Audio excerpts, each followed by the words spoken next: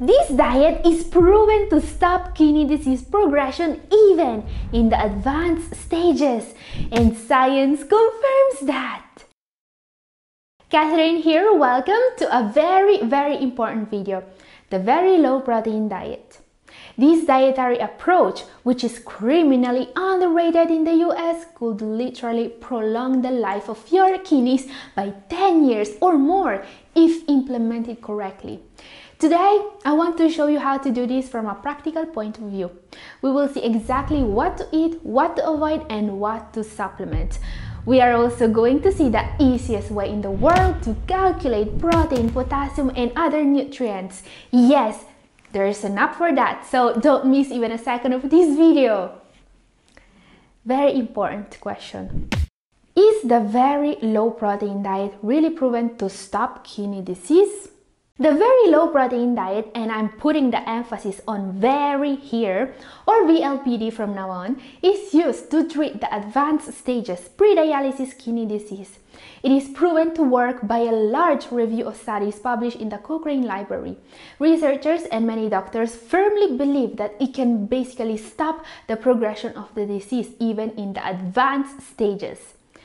This is a diet that will remove the greatest burden for the kidneys in existence: protein. It's not a secret that a plant-based diet is the best way in the world to protect the kidneys and slow down kidney disease progression. And that's because plant-based foods are not rich in protein and they pack a punch when it comes to nutrition.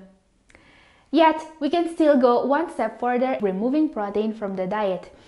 This is what the VLPD is all about, and this will, in turn, completely stop the progression of CKD.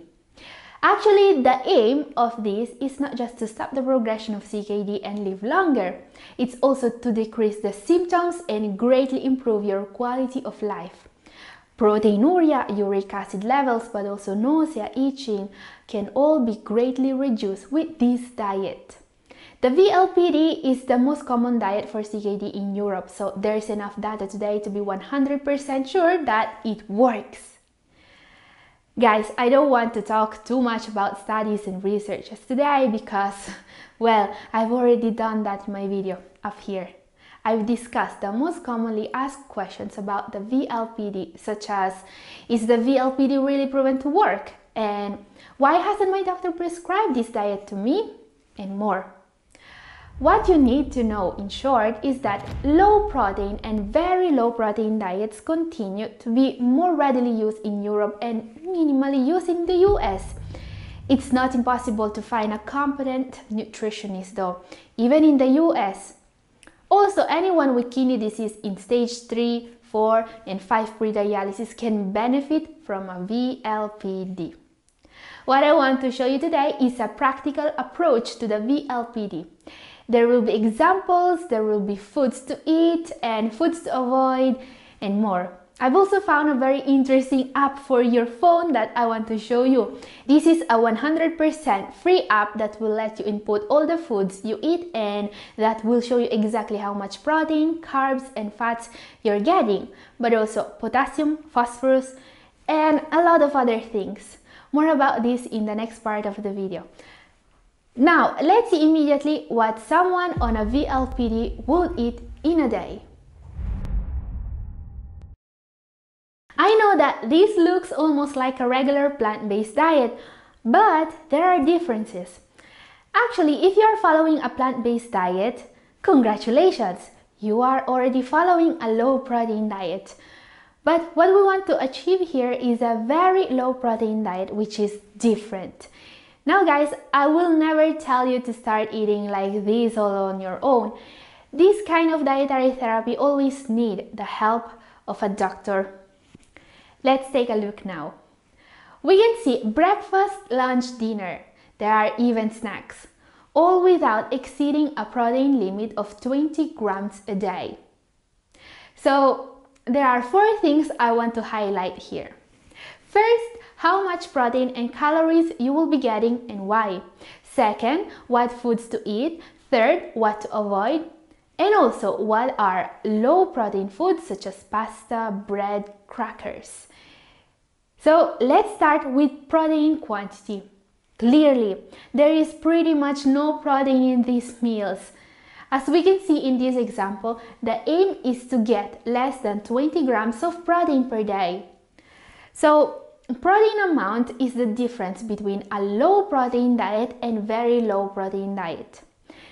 I know that many of you guys are already following a low protein diet. They are usually around 40 grams of protein per day. But according to literature, there is a lot of difference in terms of progression of kidney disease between a low and a very low protein diet. Low protein can help. Very low protein can stop kidney disease. So, what foods are always allowed in a VLPD?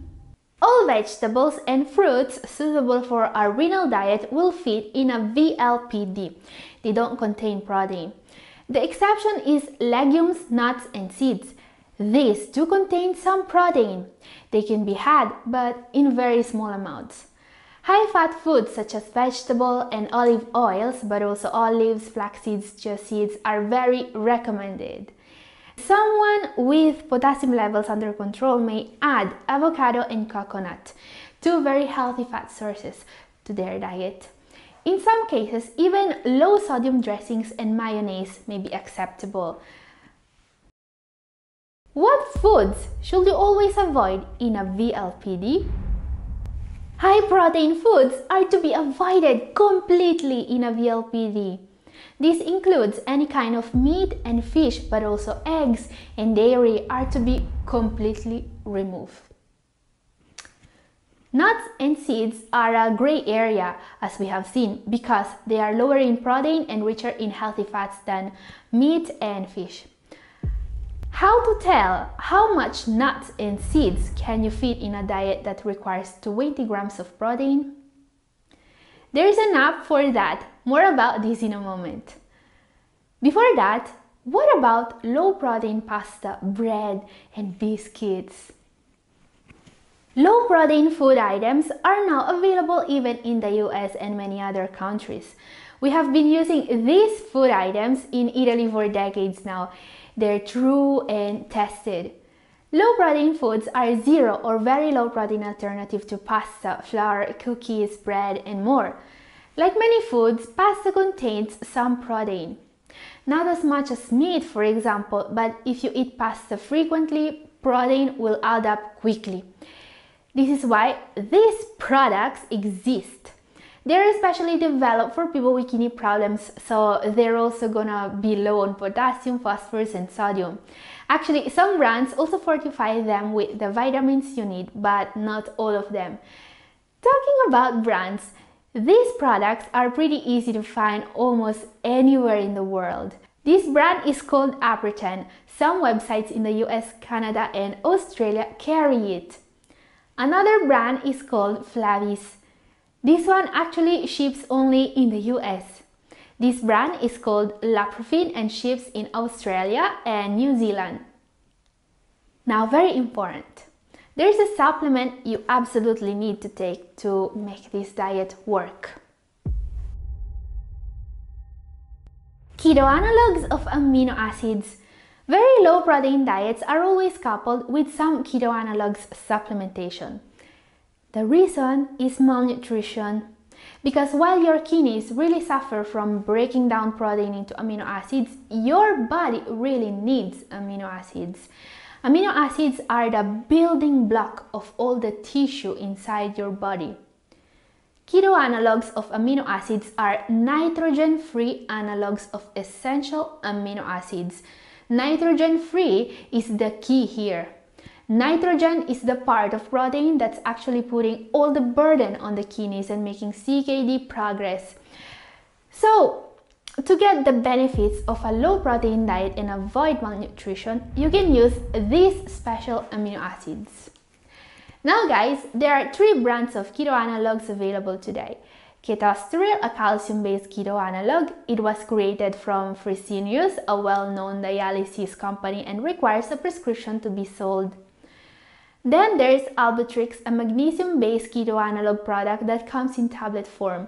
Ketorena, a calcium-based keto analog sold in both powder and tablet form. Ketorena is made in the US and doesn't require a prescription.